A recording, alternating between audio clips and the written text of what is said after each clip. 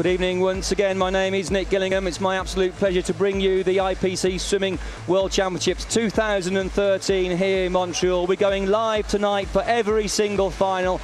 It is the last night, I'm afraid to say. We've had 7 days of fantastic racing, medals galore spread across so many nations here at the Parc Jean Drapeau Aquatic Complex. And as ever, once again, I'm joined by the ever knowledgeable Paul Noble. Good evening, Paul. Hi, Nick. Yeah, a lot to look forward to here. And there are the night's events.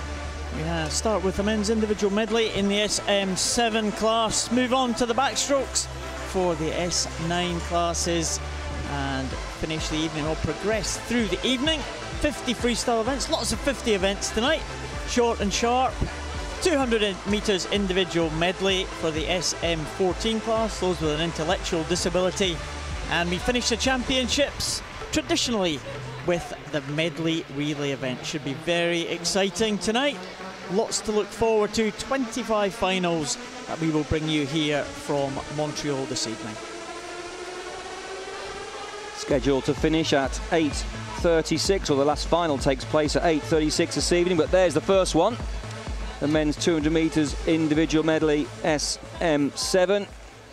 7 competitors go in this one, and we will see the world record holder go in lane number 4, Bodeko of the Ukraine. He set the world record last year on the 2nd of September when he took the Paralympic title. For the men's event, A multi-world champion he is. For the women's event, Ingmar Han. Quite a number of spectators here in the facility cheering on the athletes as they cruise through these sharp waters. Clear waters, they have to be a certain temperature. Everything has to be to a specification. Waters can't be too cold or too warm. Everything's set for fast racing. You can see there the beefy anti-wave lane ropes that actually turn those individual discs, turn as the waters break against them, and it smooths the waters down. So they're referred to as the anti-wave lane ropes, and of course they are the yellow touch pads at both ends of the pool.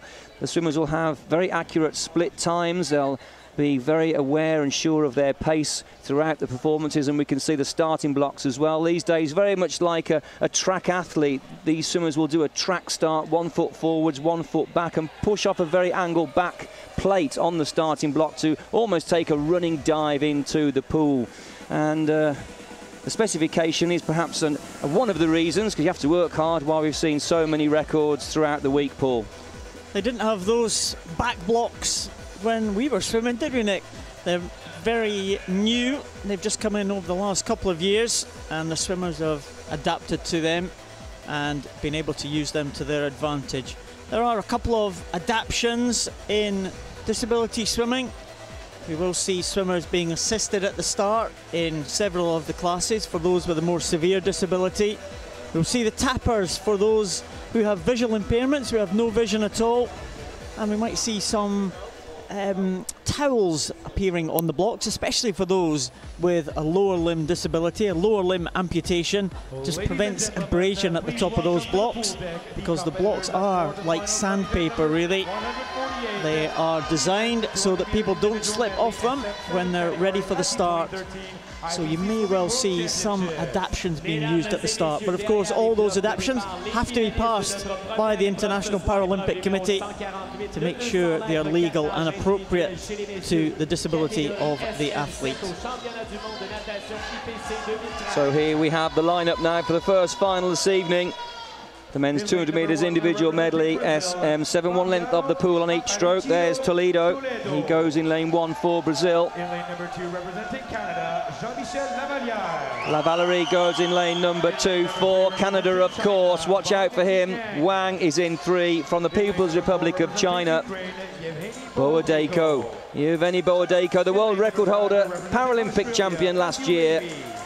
He's in 4. Matthew Levy goes in 5 for Australia. Komarov in 6 for the Ukraine. Pereira in 7 from Brazil to complete the lineup there. So here we go.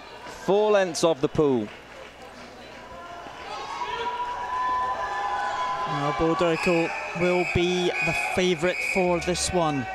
In the centre lane from the team of Ukraine. They top the medal table with most gold medals at these championships. And Borodajko is odds on to add to that. The final of the men's 200 metres individual medley, SM7.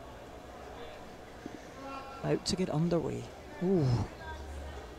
Bit of a wobble at the start there. Not sure what happened, but the swimmers have been asked to relax.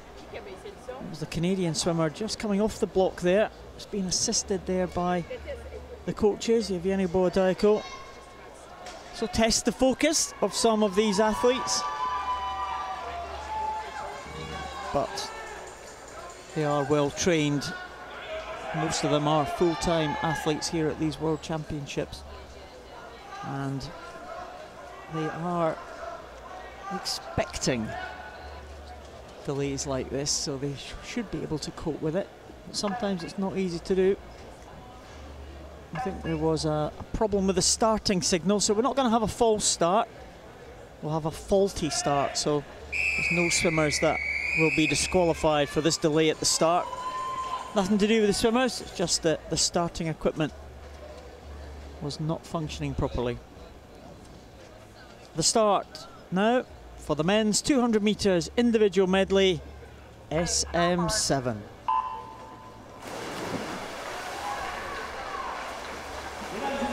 Borodajko into the lead. Nice off the blocks was Levy of Canada, but that man in the middle of the pool. We always see the fastest swimmers qualify at centre of the pool. Quite traditional really, because in older pools years ago the waters were very choppy and we didn't have the anti-wave lane ropes that we see here, of course, smoothing out the waters. So clearly in the lead, Borodajko in lane number 4, but going well in lane number 3 is Wang. Looks like in third is Levy for Australia, and it is just 2 seconds down on Borodajko. Can Wang keep in contention with Borodajko? Well, this is the backstroke length. Borodajko just about a half a body, stretching the lead now.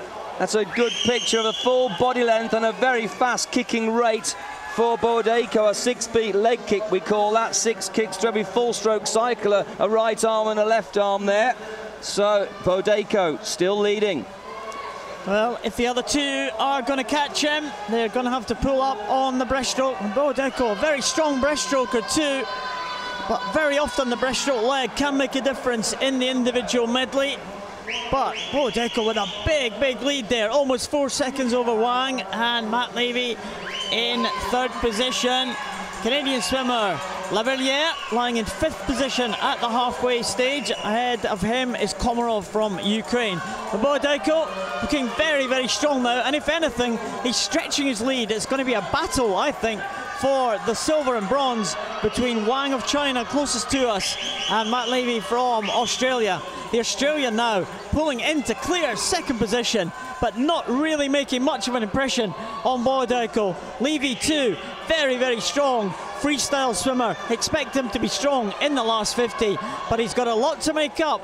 Borodajko goes over 1:57.97. He's about half a second down on world record pace. We may well see a world record swim in the first final this evening. Yes, let's hope so. Matthew Levy perhaps left himself too much here. There's about 6 metres between these two competitors. Borodajko there from the Ukraine in lane 4. He's been chased down by Matthew Levy. Look at the powerful kick of Levy from Australia, but that is Borodajko. He's now 5 metres from the finish. Borodajko is going to take the gold medal just outside the world record, 2:34.89. Matthew Levy did very well for silver. And coming in lane number 3, Wang of the People's Republic of China. Good swim for him. Perhaps as we would have expected, the 1, 2, 3 there. Coming in lane number 6, Komarov. Lane number 1, Toledo of Brazil.